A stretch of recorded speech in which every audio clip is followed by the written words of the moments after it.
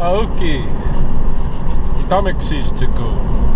It's the early afternoon of June 30th, 2016.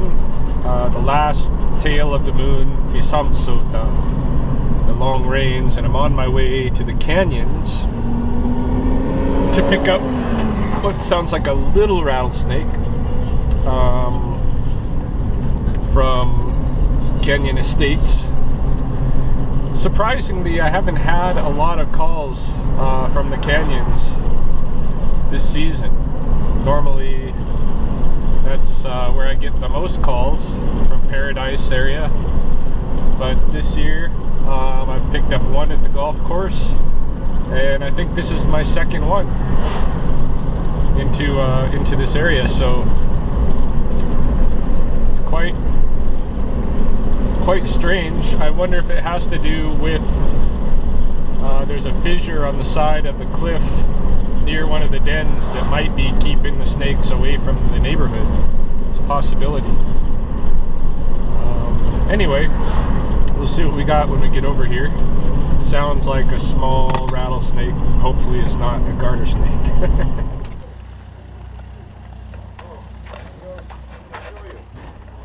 Hey man. How you doing? You got a snake? Yep.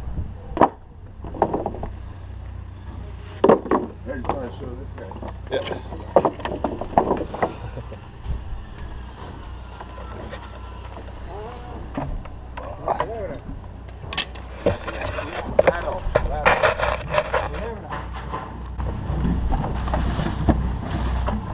Oh yeah, he's just a young one. Yeah. Yearling. That's about a yearling? Yeah. So does that mean there's a den nearby, or do they wander when they're that age? Well, they wander, but they would have been born. They would have been born last September. September's when they usually hatch? Yeah, and then they stay in the den a season, and then they come out. And what do you do? Check to make sure he's healthy and then find a good spot to release him? Or? I got to release him back to the nearest known winter den, which is not too far away, but I'm not sure. Yeah, I imagine just a Hobson area, eh? There's lots of rattlers up there. Yeah.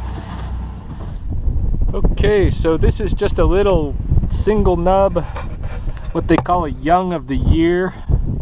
I just call it a neonate. It's just basically a really young first year rattlesnake. It's not even a year old yet. Yeah, I get in arguments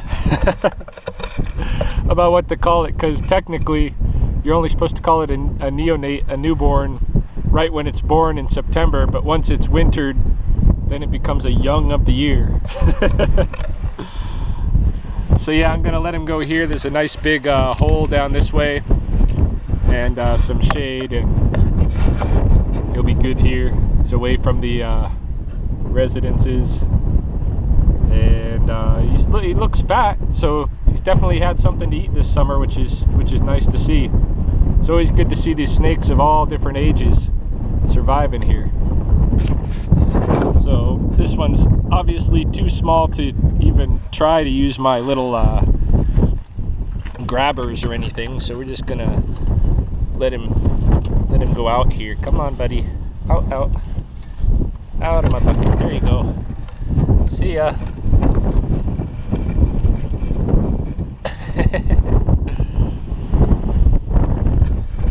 Off he goes on the rest of the day.